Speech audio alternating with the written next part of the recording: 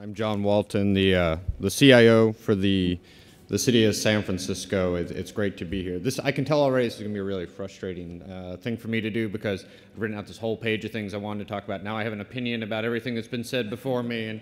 And so here's what I'm not going to talk about because I don't have time. First, I want to say, though, it's ironic that I'm talking about two of the things I love the most, books and technologies, here in a church. Because when I was a kid, the way my parents got me to behave in church was they let me bring my Edgar Rice Burroughs novels to church so I could sit there and read and not make a nuisance of myself in the church setting. So that's kind of my background, books and church. First of all, I will say you have a great amount of data. It's just fantastic. When I look at Internet Archives and Project Gutenberg and the National Archives, I don't think you lack information. If you look at the wealth of information out there, it's just staggering to someone like me. I think what I'm not going to talk about is what's already been mentioned. You need good tools to access that information. That's an inhibitor to why people probably aren't using it more. You need good applications, user-friendly applications. I could tell you a long story about how I was looking for one piece of, I guess, somewhat obscure text. And it took me, like, as a CIO, 2.5 hours from Project Gutenberg to finally get it loaded on my Kindle, which practically drove me insane. So I'm not going to talk about that. I'm not going to talk about the fact that I think e-readers are just prevalent in our society now and need to be leveraged more. I think you all as librarians and as technologists understand that already. I was telling Luis the other day when we were brainstorming, and I love having coffee with Luis because I always go to Luis all fired up about this great idea I have, and he always patiently listens to me and says, yeah, we already thought of that. You know? So he lets me vent, though, which is nice. And then I asked, well, how can I help? So I would like, you know, as a parent and as an individual, if you want to know what my vision for libraries and bookstores are, I still fight with my wife over bookshelf space, right? I think there's a tactile piece. As human beings, we're social, we're tactile. I'm always going to have a bookshelf. I'm always going to want some things in hard copy because they're comforting to me and I like those. I consider them artwork. I don't want to get rid of them. At the same time, I would like to see libraries and bookstores be more supportive of e-reading devices. I don't see them in competition with each other. I see them as complementary. And I'd love it if I was an entrepreneur, if I was a millionaire and could give Luis $1 million, I'd like to see him, you know, buy an e-reader for every kid in San Francisco, because then they would have access to all these things. So what I am going to talk about for a few minutes, though, really, is what I think is one of the challenges in this conversation, which is connectivity to the information. And this is something I probably understand a little bit, so I won't get too far out of my depth here. We do a lot with connectivity in government, especially here in San Francisco. We partner with Internet Archives, for example. I'm doing fiber backhaul for them. We partner with Luis and the Housing Authority. I'm putting fiber to public housing and free Wi-Fi for people. And Luis and I and our parks director are working on kind of a strategy around how to continue to expand free public Wi-Fi. We all remember, you know, 5-10 years ago when there was this dream that we're just going to blanket large cities and the nation eventually with free public Wi-Fi, and the economics of that didn't work out. You know, Earthlink tried it, Google tried it, a couple other people tried it. There's some small pockets of success, but it becomes, in my mind, an inhibitor. I grew up in the country, in Virginia and Arkansas, and to go to a bookstore, to go to a library was a trip. Right? So my parents would have to take me into town to visit one of those places. And so I had books at my disposal. We didn't have a TV when I grew up, so books were my friend, but I only had the books that were in the house for what I could borrow from my friends.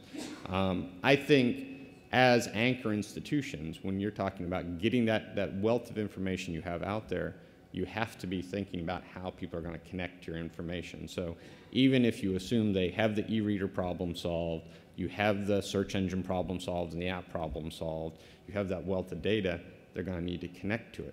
In a big city, I won't say it's easy, but I can pull fiber to a public housing authority. I can put up a free Wi-Fi hotspot in a public space. I can work with Luis on putting Wi-Fi in all the libraries and our parks and things like that.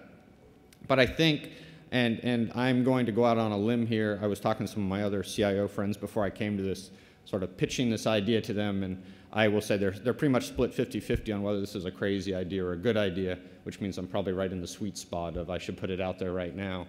I was in a meeting with Cisco the other day. We were talking about the future cities and things like that, and to be honest, I was kind of bored trying to think of something to keep me awake in the meeting. And I had this thought, you know, I was thinking of all the other projects I was doing, and I mentioned to him, yeah, that's all fine, but you know, I'm about to spend roughly somewhere here in the city, somewhere between $200 and $300 million on a new public safety radio system. We have a lot of old radio technology here in the system. It's the old 800 megahertz, 700 megahertz radio systems we use for public safety. And we have to move everybody what we call P25. I know this is, sorry, I'm way out there on the technical limb here, but we're moving everyone to a new digital public safety radio systems. And so we're going to have all these new radio systems put in place. And so halfway through this conversation, Cisco's extolling the new future digital city. It was fascinating. I said, hey, what if I called you and Motorola and some of the other vendors into this? And I said, look, here in San Francisco, we're all about reuse, recycle, repurpose things. What if I challenged you as vendors? One of the challenges I have is getting people connected to information like digital public libraries. I have all this equipment. I have all the antennas. I have all the backhaul equipment, all this stuff. What if we repurpose that equipment? The thing I love still about my first Kindle, I have trust me, I got about 20 devices. When I travel, I still take my first generation Kindle because it's got Whisper Sync on it. It's free, I go anywhere, it's got a long battery life, and so what if we did a government version of Whisper Sync to support what you folks are doing?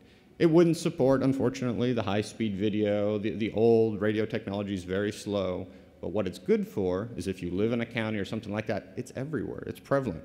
It would be low speed.